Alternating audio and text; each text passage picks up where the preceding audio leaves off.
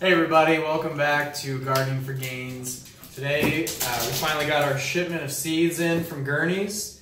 It smells like we got some garlic in here too, so we're going to do an unboxing and show you what we got. Let's dig in.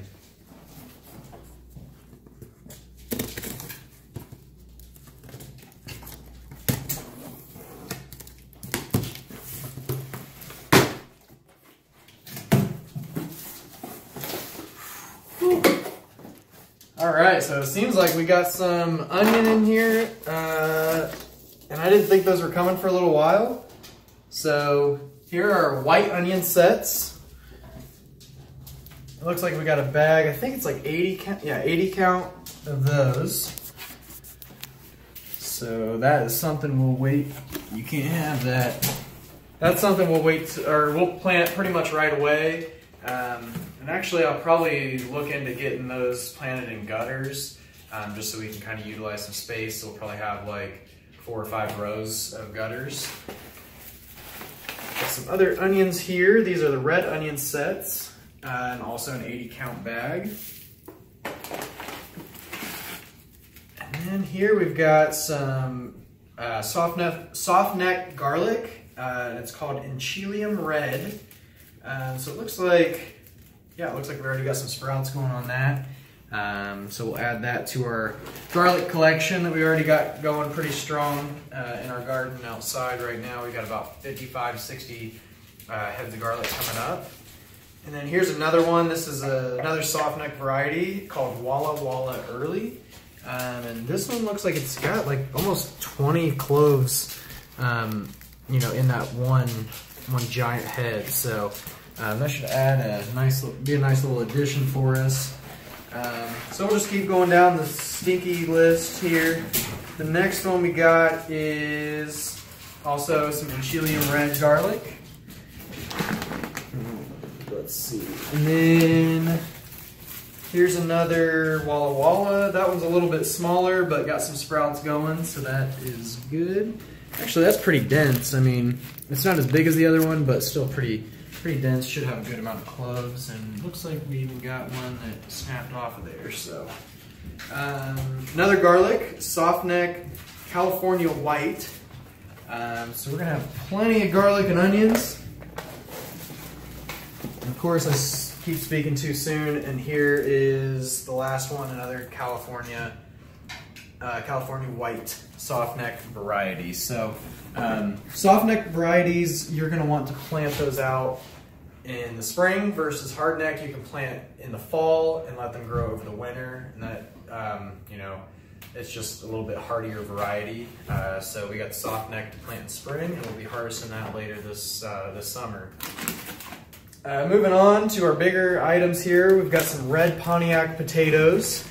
And those will be going in at the Gardening for Gains North location, which is just my parents' house. And we'll be putting these out there too. Purple Majesty potato.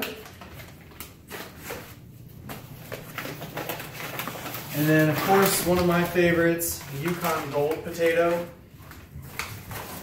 And that was one that I had a lot of good success with in the past, not last year, but the year before.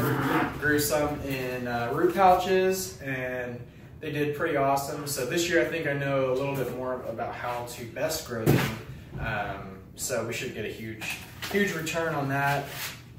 So moving on to some of the other seeds. Hold on one second. All right, sorry about that. The dogs were starting to attack each other. But moving on to our seed packets. Start with the bigger packets here first. We've got 4 big ones. I can't remember what all we got here. So these are skyscraper sunflowers. I think these grow to be about 12 feet tall, if I remember right. It doesn't say right off hand here. But we've got 2 of those. So what I like to do with the sunflowers is I like to plant them like at the north side of the garden, so that way they're not shading anything else. Because typically, like as the season goes on, you want to put your tallest crops at the north end, and then your shortest crops at the south end, because the sun typically is going to pass like kind of towards the south side of it, so that'll just prevent any shading. But I like to plant cucumbers next to that, and they'll actually use the sunflowers as a trellis. So kind of a win-win getting planting. Moving on to the other big ones, we've got some bush beans, and this variety is called the Hulk. So those are huge. They have like really long strands of beans on them. I think they get about 7 to 9 inch pods. So that should, basically we'll just take those, snap them in half. I think that's typically what people do with bush beans. So we've got a lot of people that requested green beans, so that'll be a great addition as well. And then moving on to the seeds, what we've got here are just some herbs. So we've got three packs of cilantro, and that's going to be probably our most in-demand herb, other than maybe basil or dill, which we had some already left over, or that I had gotten for Christmas. But that is all that we've got for our Gurney's seeds. So I would highly recommend these Gurney to use for your seeds and plants. Everything looks extremely healthy. There's no rot, no like black fungus. Like a lot of times, if you leave like garlic or onions sitting around in the pantry or in the fridge, you're gonna kind of see something like some black stuff coming up, or like soft spots or whatever. But everything looks really healthy. Even a lot of these onion sets have started to sprout a little bit, which isn't a problem at all. Actually, that to me that just shows that it's really healthy.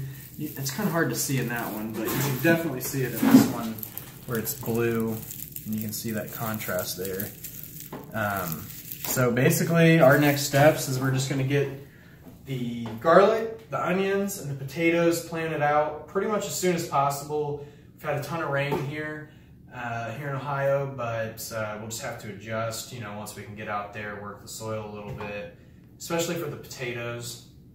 Well, I guess for everything, you really don't want it to sit in that water, and be waterlogged, and that will really increase your chances for disease or fungus or things like that. So we're going to be mindful of that, make sure that we get everything in the ground here soon, and then that will ensure that we have a good harvest coming up later this spring.